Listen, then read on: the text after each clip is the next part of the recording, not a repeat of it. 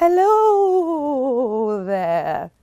Welcome to Tapless. It's me, Cassie, the friendly ghost.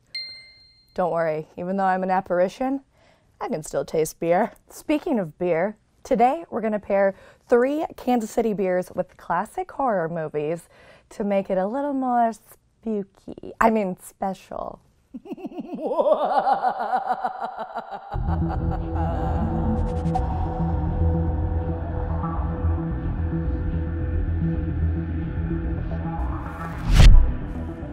That was strange.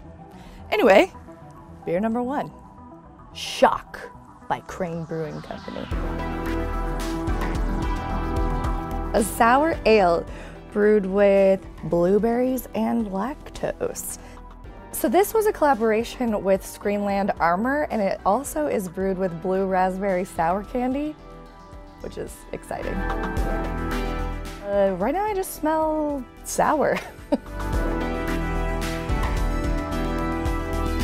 Whoa, that's like liquid Sour Patch Kids. Well, now that I know that there's blue raspberry sour candy in it, that's what I immediately go to. That's what it tastes like. But I think, yeah, you can tell that there's blueberry in there too.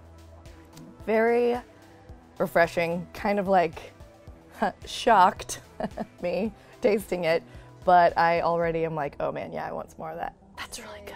Obviously with this beer, what better film to pair it with than the 1931 classic Frankenstein? I was drinking this as like getting shocked by lightning and coming to life. It's alive! It's alive!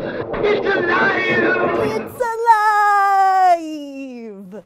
Beer number 2, from Black Stag Brewing Company in Lawrence, Kansas, we have Bamburgh's Castle Ale.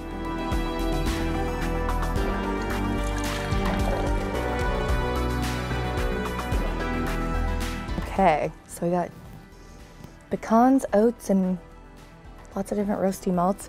It's got a lot of clarity for a brown ale.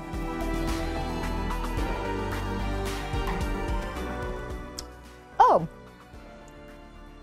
yeah, that's pretty good. It reminds me of like waffles, kind of. I don't know if I can like pick out that there's pecans in there, but it's got a good amount of nuttiness. Yeah, I don't know, just like a nice malty sweetness, not overly so. It's because it's actually pretty light-bodied. Oh, that's interesting. It's really, really drinkable. The classic horror film to watch with this beer is 1931's Dracula. Put yourself in Dracula's castle and whisk yourself away to England. This delicious English brown ale that tastes almost better than blood. Beer number 3, The Witch by Torn Label. Oh, mama. A black ale with rosemary, sage, and black currant.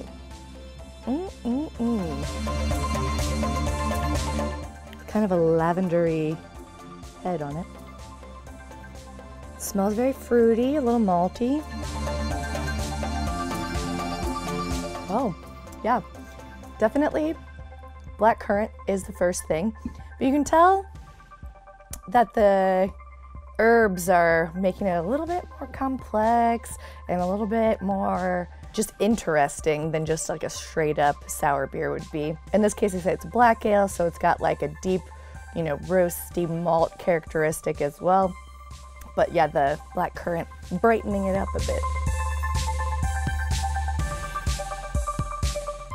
That is a good beer. The spooky movie that you should pair Torn Label's The Witch with is the very fine, classic 1993's Hocus Pocus. I wouldn't be surprised if this was the potion that the Sanderson sisters were cooking up in the first place. I know that's not maybe what you consider to be a classic, but it's a classic to me. Talk about a witch's brew, am I right? Don't be boring this Halloween. Spice up your film life with perfectly paired beers. You're welcome. Until next time, happy Halloween.